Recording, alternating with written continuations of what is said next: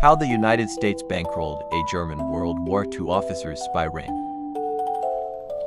As Hitler's Third Reich crumbled under the relentless pressure of the advancing Allies in May of 1945, Richard Gehlen, the head of the Nazi intelligence for the Eastern Front, saw the writing on the wall and grabbed his files.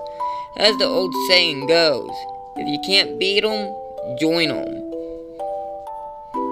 Gehlen had a trove of intelligence on the Soviets, which according to his 1972 memoir, The Service, he hid in steel cases in Bavaria. Then, the former Nazi intelligence officer quickly surrendered to counterintelligence corps of the U.S. Army. He went on to broker a deal that said instead of being prosecuted for war crimes, he and a select group of his men would establish a secret intelligence service for the occupation forces and hand over the service files that they had on the Soviets. With the Soviet threat looming, British Prime Minister Winston Churchill purportedly wanted to continue on and push towards the Soviet Union.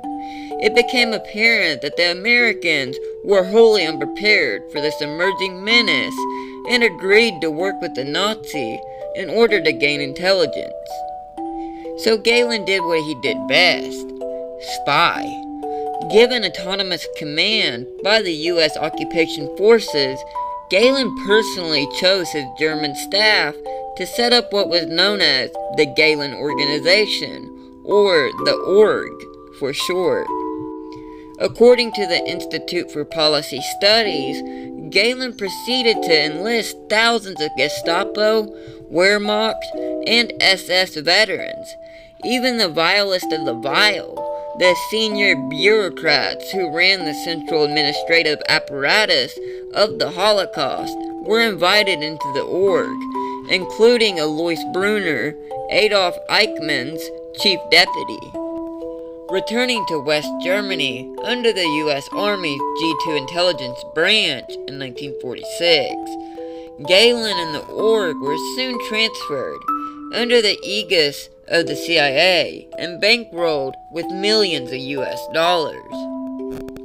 The org was primed for the onset of the Cold War in ways that the U.S. was not. It has been estimated that Gehlen and the org provided the CIA and the Pentagon with 70% of its intelligence on the USSR and Eastern Europe. Now that's impressive.